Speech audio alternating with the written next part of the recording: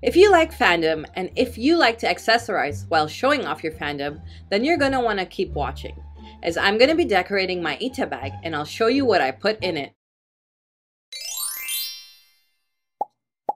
Hello lovelies, my name is Mamta and welcome to my channel GeekGlitz, in which I talk about all things geek and all things glitz. I'm a fandom and fashion lover, so I've made a lot of videos on these topics if you want to explore my channel. And if you're new, be prepared for my Harry Potter obsession, which will become quite apparent when you check out some of my other videos. So today I'm going to be talking about Ita Bags, and this is an example of an Ita bag.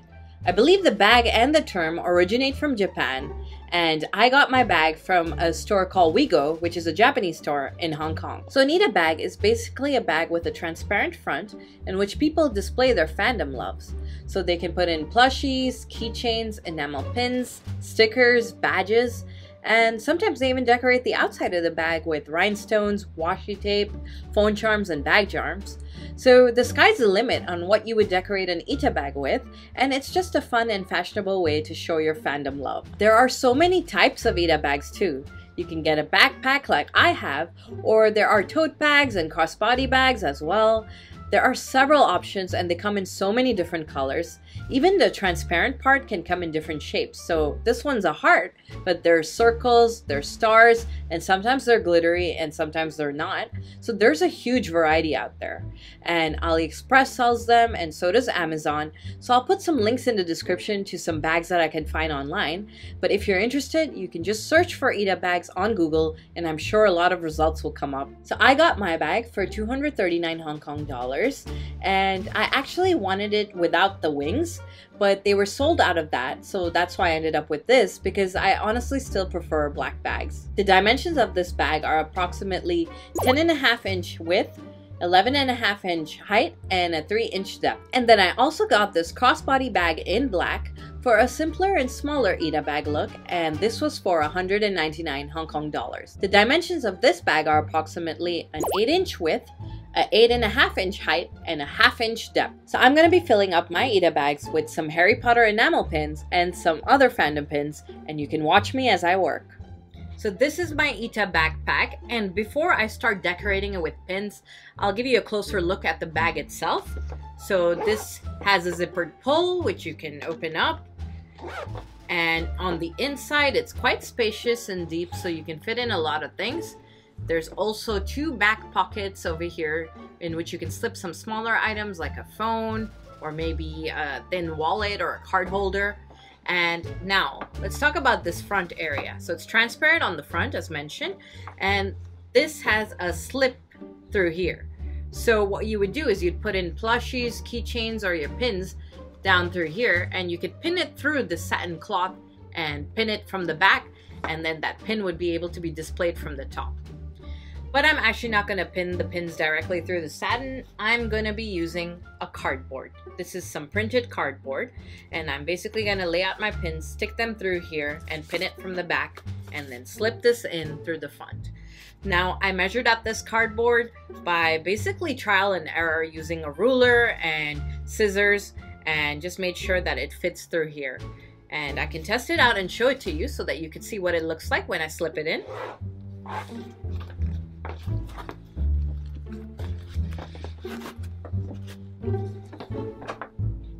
So as you can see, the printed cardboard looks pretty good, and the benefits of using this cardboard method are twofold. One, you wouldn't put holes in your satin over here because the pins would be going through the cardboard and not through your satin, so you wouldn't have holes in your bags. And the second thing is, technically I could have multiple boards with different layouts of pins, and I can just keep switching them out and go for a different look each time. And I thought that would be really convenient. So you don't have to only use a printed cardboard. You can actually go for many things if you decide to use this method.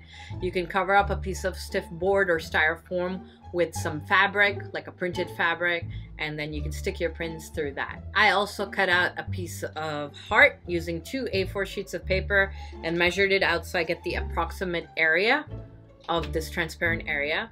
Now, the reason I did this is because I thought it would help me plan out better where to place the different pins when I'm putting it on the board. It's just a frame of reference for myself. So now I'm going to go ahead and get started, and I'm going to stick some pins through this cardboard, and then we can test out how it looks once I put it in here. So I've got a whole bunch of pins now laid out, and the rubber backs as well, and I'm just going to try and figure out some kind of design layout that I can go for that would work. So I'm going to put this here and try to lay out a couple of options.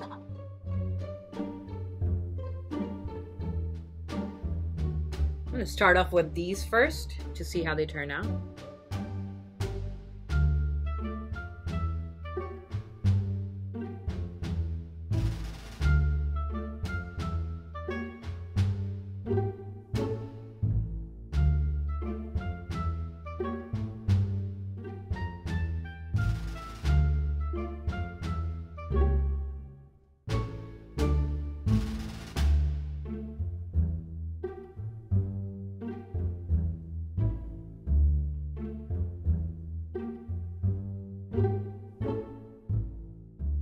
So now that I've got a basic pin design, let me just measure it out.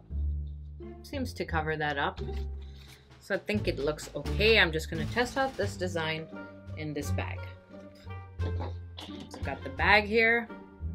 I'm going to carefully slip this through.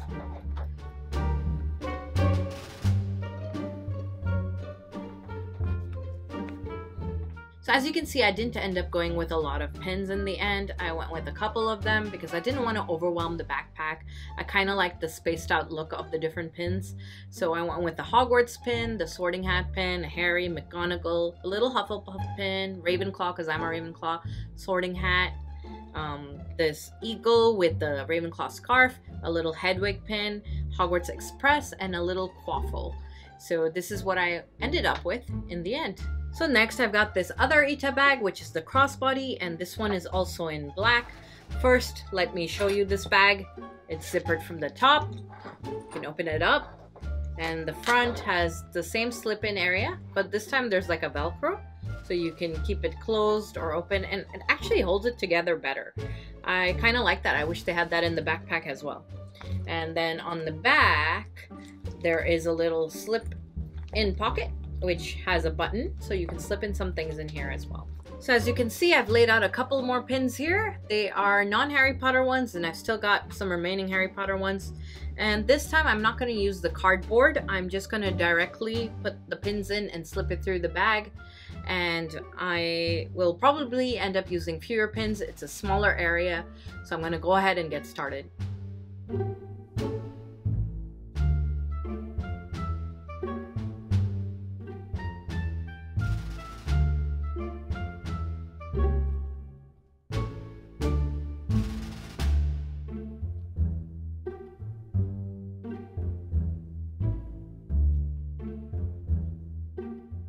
So this is the final result. I decided to go with a lot more simpler look for this bag, and it's got multiple fandoms. So there's a Disney pin, a Harry Potter pin, a Simpsons pin, and a Marvel pin. And I think it's a nice way to show my love for multiple fandoms. So when comparing the two methods I used to fill up the Ita bags, I think the cardboard method was a lot easier than simply putting in the pins through and pinning it. Because with the cardboard, at least I was able to lay it all out first and figure out my design and then put the pin easily through the cardboard and put a pin rubber on the back of that and then slip the cardboard in. So it was a lot easier. As opposed to this, when I was putting in the pins, it was a little hard to figure out the positioning and then to reach in the bag and struggle a bit to put the pin back onto the pin to make sure it stays in place. So honestly, I prefer the cardboard method, and I think it's a lot easier too. So there you have it.